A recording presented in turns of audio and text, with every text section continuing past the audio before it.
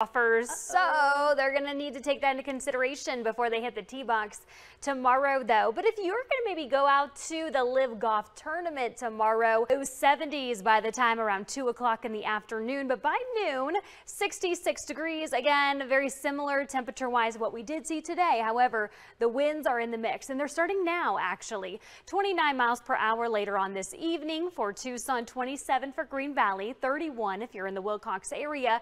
Continuing tomorrow morning as well. Look at this, 38 miles per hour by the time the golfers do tee off. 26 for Safford, and then also in the teens for Santa Cruz and Cochise County. But the wind is pretty much going to be in the Tucson area come tomorrow.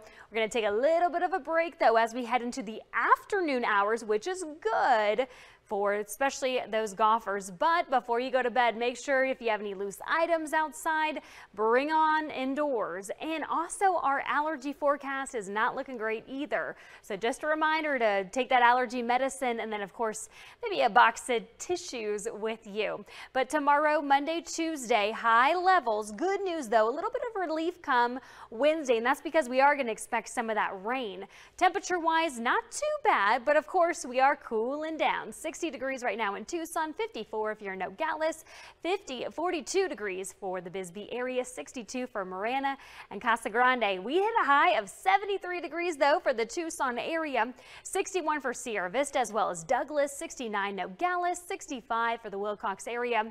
Tied pretty much with Phoenix when it comes to our daytime highs. Tracking just some clouds right now. That's pretty much going to be the name of the game for the rest of our evening, minus the winds, of course. A little bit of isolated showers could be expected in the White Mountains, but the rain is on the way. So take a look at this. We could track it for you.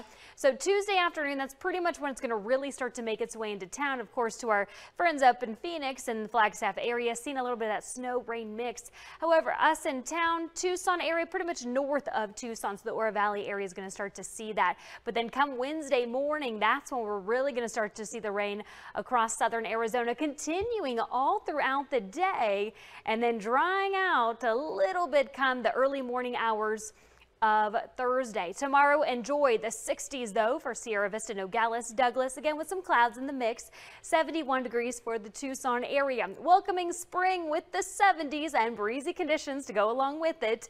Windy conditions